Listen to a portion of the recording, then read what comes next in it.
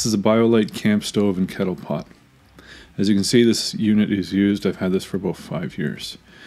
Plastic lid just pops off. The stove fits inside of the pot, which is awesome.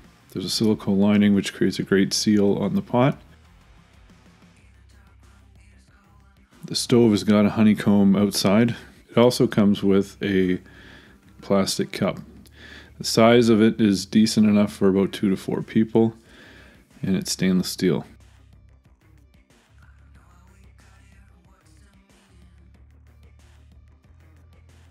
Handles fold out. They've also got a silicone lining so you will not get burned from the heat. This is the battery in the fan.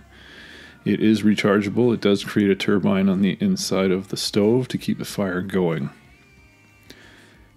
To secure it, you fold out the aluminum legs.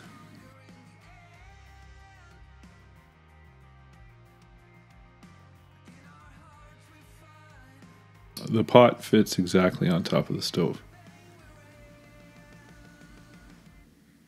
This little window here is where the air comes through the fan and into the stove itself. You just put it in place, fold that leg out, and that will hug the bottom of the fan and hold it in place.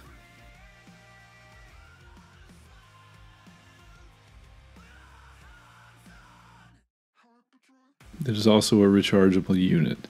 Push the power button once, you'll see 1, 2, 3, 4 lights light up for how much charge you have. You push it again and you'll get the fan for the same thing.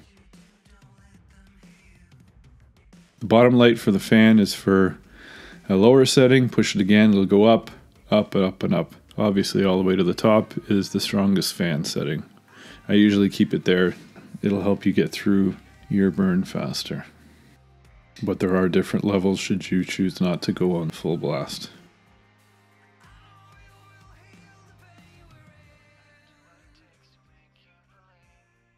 And again, it creates a turbine on the inside, which helps the fire start and helps it continue burning. There's also these ports on the side of the pot, which are awesome because it gives air to the fire to keep burning, but it's also a great way to keep it going.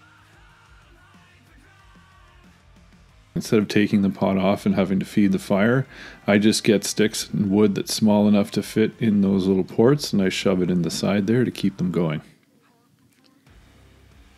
All you got to do is get pieces small enough, they just go right in there, and you can just feed it all day long. They also come with these wood burning pellets, which are also helpful, especially for starting. You can also get other fire starters.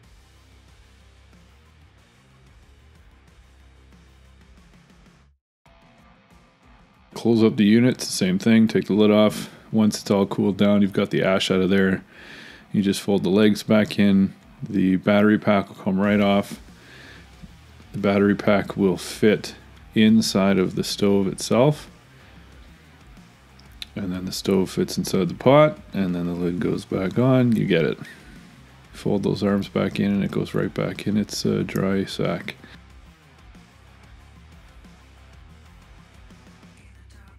So again, you push the button to get it on, it'll show you the power, you push it to hold it again, and that'll start the fan, and then you push it to your desired level of fan speed. The pellets also come with these wood chips. It's up to you what you want to use. You don't have to use these, but they're a great way to start it off. Just throw some pellets in the bottom. I usually use dryer lint. It's a great fire starter. Lights fast, burns quick. You can also throw a couple fire starter bricks in there to keep it going. So the biggest challenge with this is going to be getting your fire going. Once it's going, the fan really helps with that turbine to keep it going. You don't really have to do very much. You feed it every now and again to keep it going.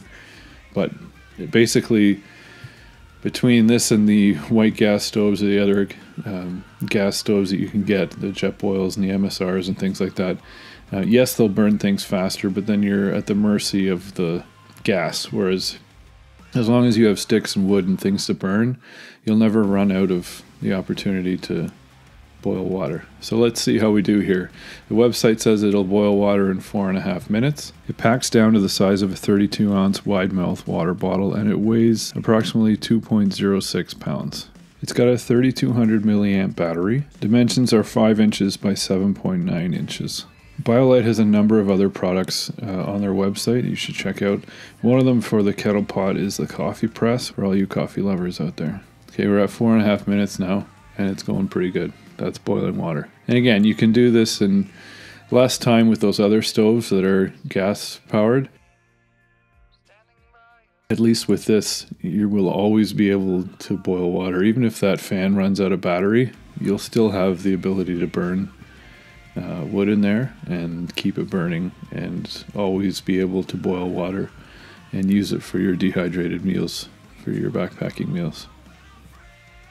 This honeycomb outside does not get hot. You can pick it up, as you can see I pick it up here with my bare hands. Don't squeeze it too hard because you will touch the inside piece and you will burn yourself. They also have other attachments like a camp stove portable grill that'll turn this camp stove into basically a barbecue. As I said, this is the first version of the camp stove. They have a camp stove 2, which gives you the ability to charge electronics through USB through the front of the battery and fan. This is a great product. I'm really looking forward to taking this on my backcountry bow hunt adventure for elk in BC this September. For more Biolite products, check them out on their website, bioliteenergy.com.